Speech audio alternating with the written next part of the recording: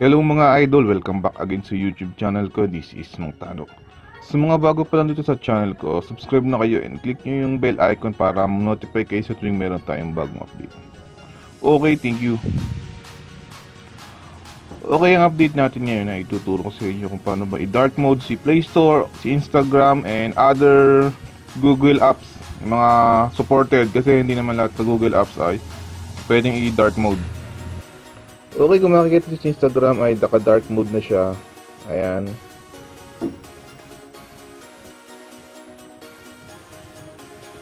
Dark mode na si Instagram. Then si Play Store. Dark mode din si Play Store. Ayan, as you can see, naka-dark theme siya. So, paano ba siya gawing dark? The only things you need is to download this application, dark mode.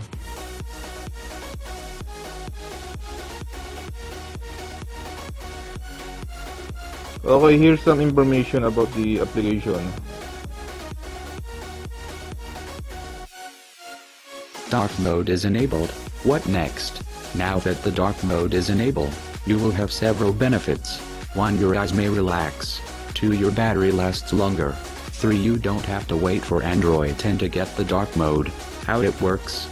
How does this app work? This app allows you to configure the Android day-night theme settings. These settings are sometimes not accessible via the system settings. Changing these settings only affects apps that support the Android day-night theme. Popular examples include most Google apps or Instagram. So, ibig sabihin lang nito mga idol, yung iba kasing mga phone or Android devices, meron na siyang dark mode settings. Pero yung iba wala. Meron yung mga higher version na Android, meron na siyang dark mode. Pero kung nasa lower version lang tayo, much better gamitin itong si application kasi ma-access natin si dark mode ng gano'n lang siya kadali. Saka ano nga pala, common lang to or pwede lang to sa mga Google apps. Pero hindi naman pag sinabing Google apps, lahat merong black theme or dark mode. Ang napag-testingan ko nito ay si Instagram and si Play Store. Then kaya sa mga gusto mag dark mode ni Play Store and si Instagram, download nyo lang si dark mode. Nakakita nyo dito, isa-set nyo lang siya kung day mode or night mode. Pagka naka day mode, siyempre alam nyo na yung normal mode. Night mode, yung dark theme, auto.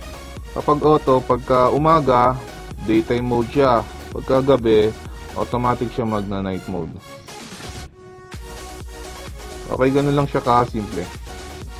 Then, kung gusto niyo makita yung mga supported apps, ito, click nyo lang itong supported apps na to. Makikita nyo yung mga application na supported itong dark mode. Okay. Sa mga bago pa dito sa channel ko, subscribe na kayo mga idol. Keep on supporting my YouTube channel. Don't forget to like and share my video tutorial. Okay, this is Mang Tanok. Thank you.